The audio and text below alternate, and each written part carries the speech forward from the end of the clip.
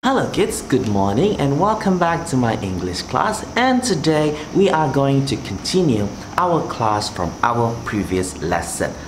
Hari ini kita akan sambung balik kelas kita dalam pelajaran yang lepas. So what have you learned in our previous class?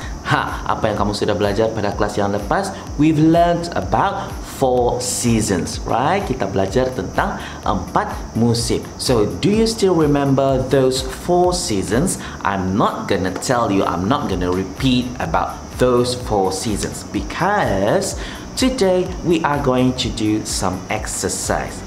Yes, hari ini saya tidak akan ulang balik apakah 4 musim tersebut because sebabnya hari ini kita akan buat sedikit latihan. Okay, first, please take out your word book and then turn to page 26. Ya, buka muka surat ni dan we are going to do number 2 and 3. Ya, number 1 tidak payah. Kita akan terus buat number 2 and then number 3. Okay, for number 2, very easy. Unscramble and write. There are 3 pictures over here with words, not really a correct words but letters to form words. Kita ada 3 gambar di sini dengan huruf-huruf yang disusun dengan tidak betul. So what you have to do is you have to rearrange the letters. Susun balik huruf-huruf ini membentuk perkataan yang sebenar. What are the words? Apakah perkataan yang kamu perlu bentuk? Very easy. It's the seasons. We've learned about 4 seasons, right? But there are only 3 pictures, which means you have to write 3 seasons. Kita sudah belajar 4 musim, tetapi di sini hanya ada 3 gambar. Jadi anda perlu susun balik perkataan ini, huruf ini membentuk apa musim yang ditunjukkan dalam gambar ini. Ada 3 musim sahaja. First one ada matahari and then flowers. Ada matahari dan bunga, bermaksud musim apa? Musim bunga. So what is musim bunga in English? And then number 2, there are falling leaves. Ada daun yang luruh, berguguran. Daun kering berguguran maksudnya musim luruh. So what is musim luruh in English? And then last one, there are snow.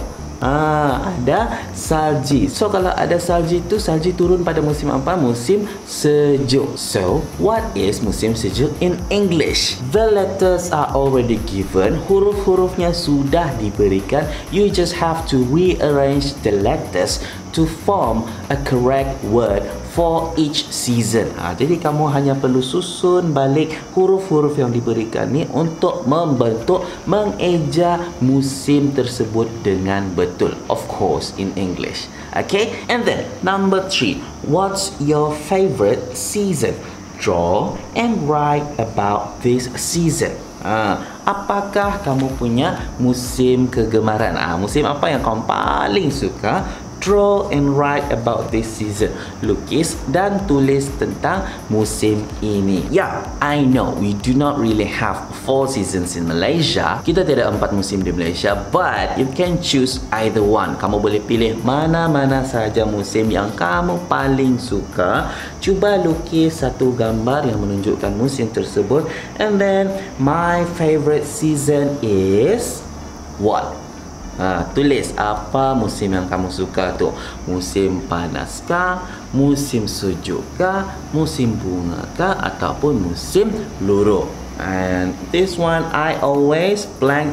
You don't really have to fill in this one because yeah, I know if you choose, for example, kamu pilih kamu suka musim sejuk. Have you experienced it? Kalau tidak pernah, it's okay. You just write my favorite season is, and then this one on the bottom, yang di bawah ini tidak perlu isi. Yang penting kamu lukis mana satu season, musim yang kamu paling suka. Okay, so that's all for today's class. I hope you can do this work, and as usual, please snap a clear picture of your work and then upload them in the Google Form provided. Jadi macam biasa, ambil gambar yang jelas kerja kamu yang dah siap dan muat naik di dalam Google Form yang telah disediakan. So until next time, please stay safe, stay home and stay healthy. Bye bye.